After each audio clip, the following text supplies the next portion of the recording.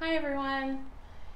In a strong seller's market where the inventory of homes is very low and the demand is so high, once you find the home you love, you're more than likely going to be dealing with a multiple offer situation because 10 other potential buyers also love it. The question is, how competitive should you be? Should you be willing to pay over asking price? It's a question most buyers will be faced with right now, and the answer is different for everyone. And it should also be different for every home. You and your agent should be discussing all the factors involved with that decision. What are your personal financial resources? Would a price that's at the top of your budget put you in a tight spot, or possibly even affect your loan approval? Is it possible the home may not appraise at the price you're offering? And if so, what's that going to mean for you?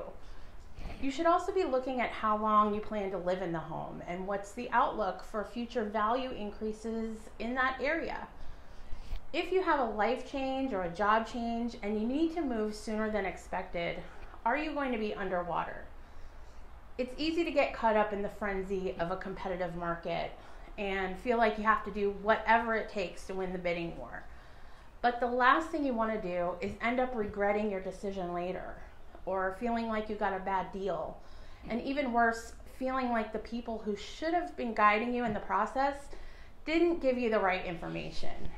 It's so important to work with an experienced and knowledgeable realtor who's going to have those tough conversations and help take the emotions out of the equation. You want an agent who can help you submit a strong offer, but one who's also going to help you make smart and informed choices. If you have any questions, call or message me and let's talk more about it.